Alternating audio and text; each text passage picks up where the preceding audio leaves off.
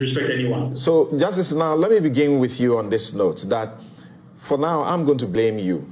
You are responsible for what is happening in Parliament now. Maybe by now, the 5 attempts by the NPP to have this, it's a European, I'll look for it again and give the correct description of what it is that they have been seeking to pass to help, you know, the economy, and it has been shut down, and other issues too have been shut down 5 times using this judgment.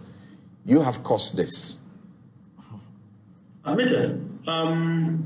I went into this with that single objective as a patriot, to bring all of us together and be able to forge ahead as nationals with a single objective of developing this country and protecting the welfare of our people and indeed advancing safely.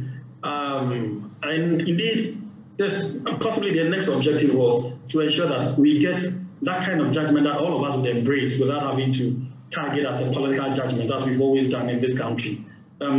Invariably, whatever judgment that would have been obtained if an MPP-sponsored candidate, a plaintiff, or an NDC-sponsored plaintiff had gone to court, most likely would have had that kind of judgment that, however good it might be, people will still shoot it down on the basis that it is colored and tainted with politics.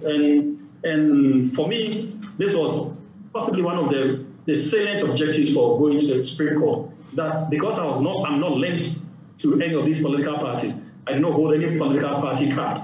I am not a member of any of these political parties.